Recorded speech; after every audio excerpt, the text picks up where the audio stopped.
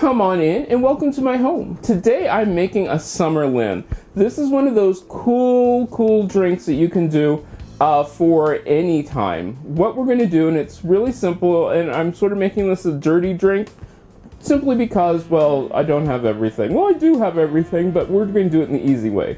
What we're going to do is we're going to start off with about 2 ounces of rum. Then I'm going to add a chunk of frozen watermelon, a wedge of lemon, and I'm going to squeeze the lemon juice in there.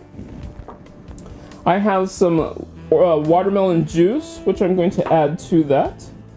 And then just a splash or two of simple syrup. You can buy your own, or you can make simple syrup. Hit that eye in the sky to make simple syrup. Then I'm going to give this a stir. And the piece de resistance, cracked black pepper over the top. Alright, let's give this a taste. Oh, that's nice. That really does. It retains the watermelon taste. It has that sweet flavor from the simple syrup.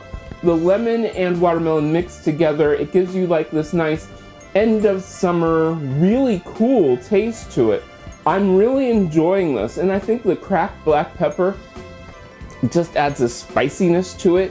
It is so simple and so good. Took what, a few seconds to make? Now if you freeze your watermelon, it'll help keep your drink cool and the ice will not melt in it. This is so great. If you make this, let me know. You can get a hold of me on most social media at cmcolemanhome. Don't forget to subscribe. Every Thursday is a cocktail, and I love making these cocktails for you. Now, if there's a cocktail you want me to make, let me know down in the description, and I hope I get to see you again next time.